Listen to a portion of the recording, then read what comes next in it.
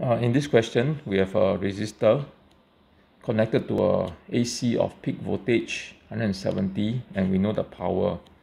So let's write something out for this first AC. So P equals to V RMS square upon R.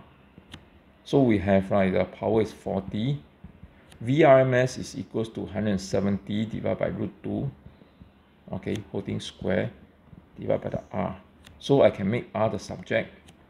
R will be equals to 170 square divided by 80. So this is like equation 1. Now, we connect two of such resistors in series. So the effective resistance will be 2R. To new AC, the IRMS is 220 volt.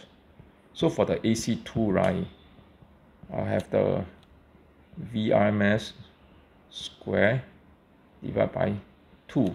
So I have 220 square divided by 2R. So let's work that into the equation.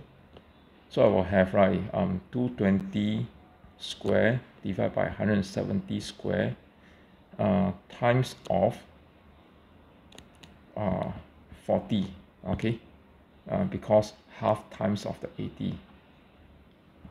So this will give us essentially option B, 67 watts.